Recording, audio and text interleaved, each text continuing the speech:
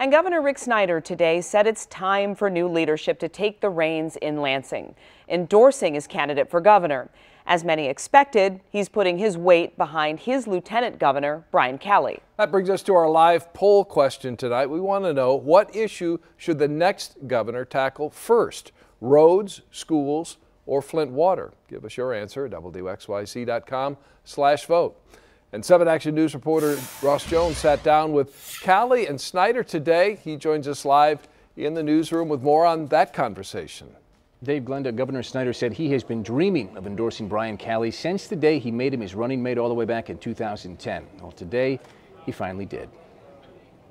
When you got something really good going, folks, why mess it up?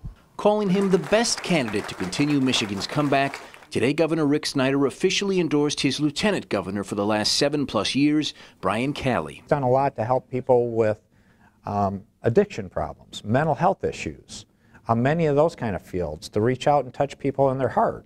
For a few minutes this afternoon, we sat down with both of them, and the duo was quick to tout the accomplishments of the last 2 terms. We're also up, though, 540,000 jobs, 17-year low in unemployment, $23 billion less in debt, top 10 state in income growth. The successes are easy to name, but there have been some notable failures, too, including the state's crumbling infrastructure. This recent report from the American Society of Civil Engineers gave Michigan roads a D-. Overall, the state's infrastructure got a D+. 8 years of the Snyder administration took us from a D to a D+ on infrastructure.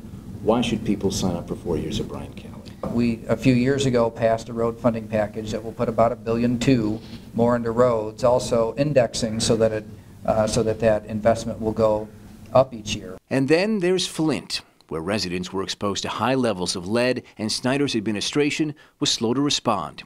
Attorney General Bill Schuette, an opponent of Calley's, has charged high-ranking members of Snyder's team with involuntary manslaughter. I would say that in a time of crisis, look what a person does and look at your options in this gubernatorial election. Do you want somebody who points fingers and looks backward and just casts blame, or do you want somebody that will literally be there on the ground, shoulder to shoulder with people working on the future? Now, while he did not name him there, Calley was talking about Attorney General Bill Schuette when he referenced finger-pointing. Now, recent polls have shown Schuette holds the lead among Republican candidates, but it's very early. Glenda? All right, Ross.